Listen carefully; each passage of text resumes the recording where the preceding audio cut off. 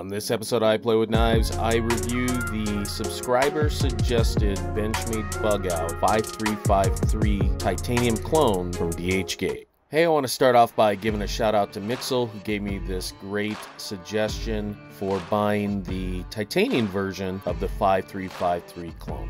Alright, first things first, open up your DHgate app and search for Benchmade Bugout Titanium. You're going to find a bunch of options, and they're really just the 5353 with titanium instead of carbon fiber. I found these ranging from about 38 bucks all the way up to about 120. The one I found was 38 bucks, and if you want to get a real 5353, it is 280.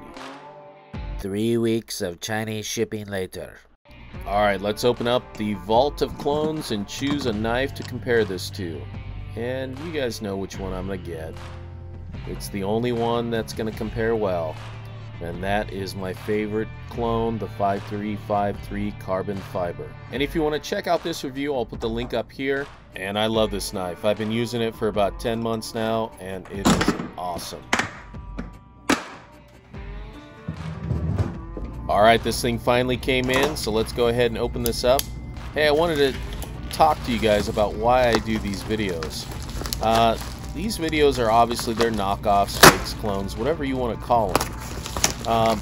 But there's a reason why we do this. Number one, to see what these fakes look like in their packaging. Obviously, if you buy one of these on the streets, you're going to see this packaging, and just know that it's fake if it doesn't have the correct information on it. Like that.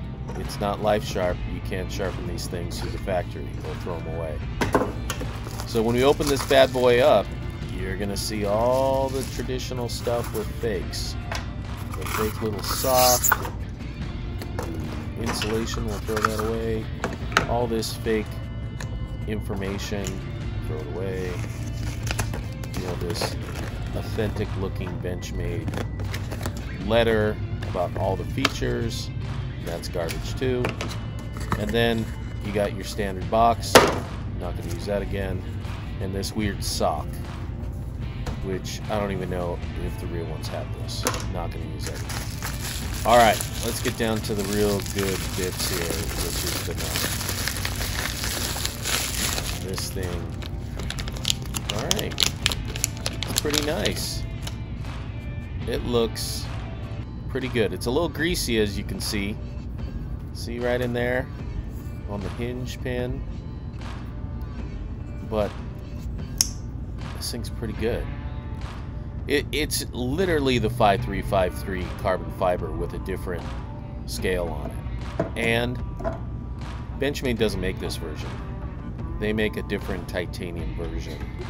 And who knows if this is actually titanium or not. I mean, I'm sure I could put it to a grinder and do some tests on it, but it is what it is. It's 38 bucks. This thing folds nice. It operates well. It's shiny. And I bet this thing is sharp. Alright, let's start with our standardized test. To compare, we're going to use the real carbon fiber 5353 specs. Let's start with the measure test. The real one comes in at overall length of 7.46 inches and a blade length of 3.24. And this looks pretty darn accurate. Up next is the weight test. Now, I don't really know where to go on this one because the real carbon fiber one comes in at just over 2 ounces, but this one comes in at 3.1 ounces. Up next is the sharpness test, where we take this piece of paper and we cut it a few times to see how sharp it is. And if you haven't subscribed yet to the channel, go ahead and do that. It doesn't cost you a thing, and you can get notified of new videos that are uploaded every week. Alright, let's see how this does. First cut with this knife. I bet it's pretty sharp. Oh, it is sharp. Look at that. Nice. Man, this thing is smooth like butter. Let's see if we can get some slivers on this. Oh, this is a joy right here. Oh, that was my fault. Let's see. Smooth. Smooth with slivers. Yeah. Man, this thing is sharp. I'm just going to shut up and have you listen to it.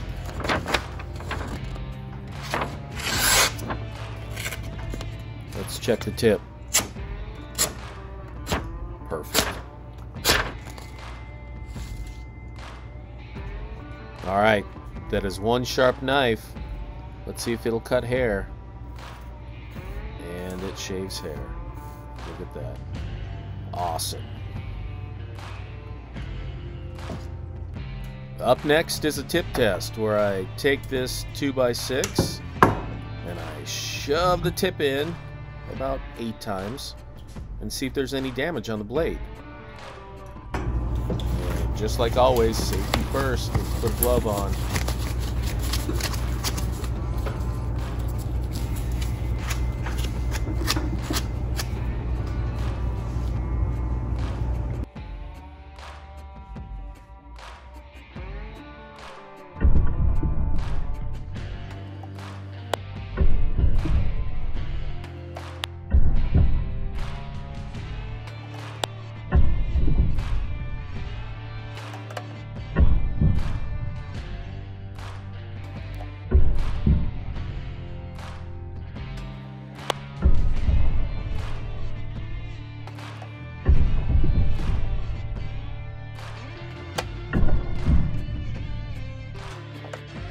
Alright, let's see how we did.